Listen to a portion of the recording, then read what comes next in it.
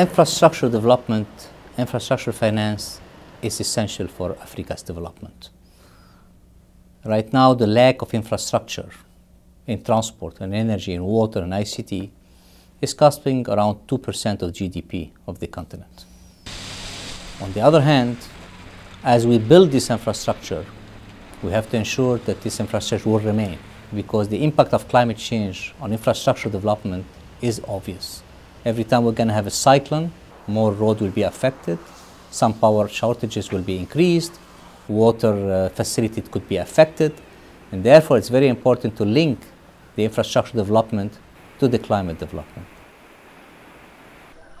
A 2% increase in the temperature will affect around 1.5 billion people in the water sector, increasing their water scarcity.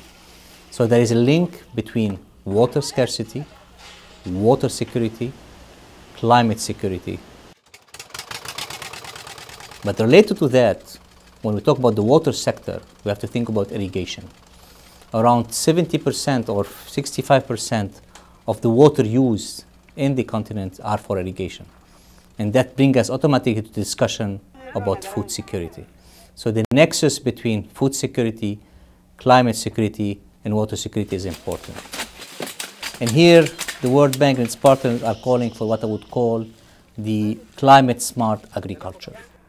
And that will have triple win. Basically, we'll talk about improve agriculture, protect the environment, and enhance food security. So we have to work on the three nexus.